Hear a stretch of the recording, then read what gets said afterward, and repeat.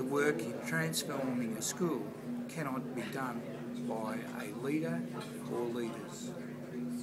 They can lead the staff to enable them to have the direction and the purpose. But the staff working in teams that collaborate and share and provide, gain a sense of ownership about the work is the most powerful way that you can change the practice in a school.